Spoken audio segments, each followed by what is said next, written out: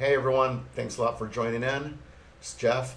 Typically I talk about fintech and the crypto wars. This time we're going to talk about some cybersecurity. So check this out. Look at that YubiKey right there. It's a hardware USB key for your storage, basically a form of MFA, multi-factor authentication, or you might have even seen it called 2FA.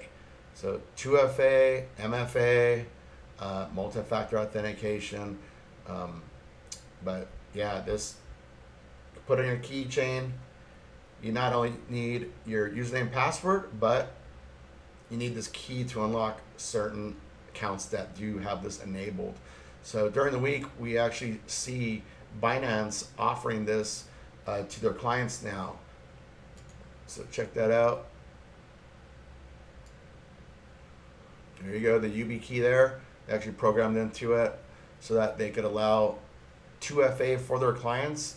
This is the older version. This is basically about 20 bucks. That's the key that I have. But yeah, you kind of need that to help protect your private keys. So if the hacker comes in and knows your password, they not only have your password, but they need to have this key. So here's some of the companies that do support the YubiKey. So you got Dropbox, Google Cloud, Microsoft, things like that. Voltaire, which is kind of like DigitalOcean for putting up web apps.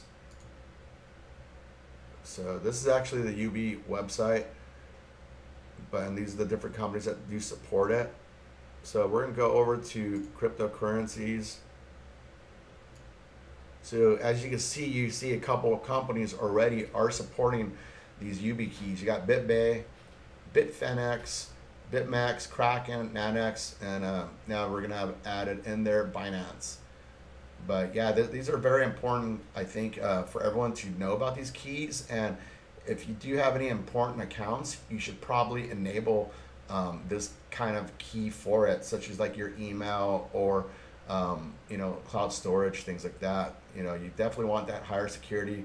We have cybersecurity breaches daily from not only the Marriott data breach, but you know, it's going on everywhere now.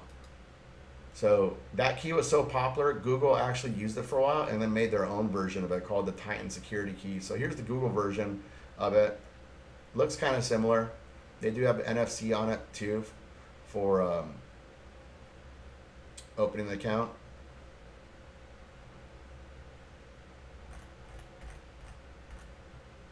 I prefer the YubiKey primary because you never know with Google, like, you know, if they're looking at your stuff or whatnot, like who knows what Google does, but you know, rather have some other company that's independent kind of with this key.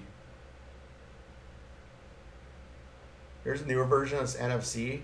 Older one doesn't necessarily have NFC on there.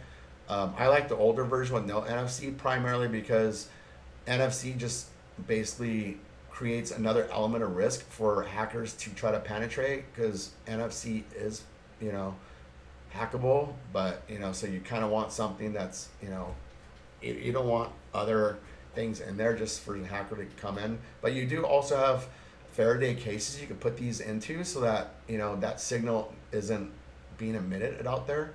So, you know, any of these keys are really good, I would say, for any of your accounts that you think that are important. But yeah, definitely check these out. I know a lot of people don't know about these, but you know, in the fintech space and crypto world, I think these are very essential and everyone should really get these. And even if you're not in the fintech or crypto world, you should still get these just because it creates an enhanced element of security for your important accounts. So thanks a lot for checking this out. Share this video, retweet it, like it. If you don't like it, still give me a thumbs up and share it too. Thanks a lot. Have a great day.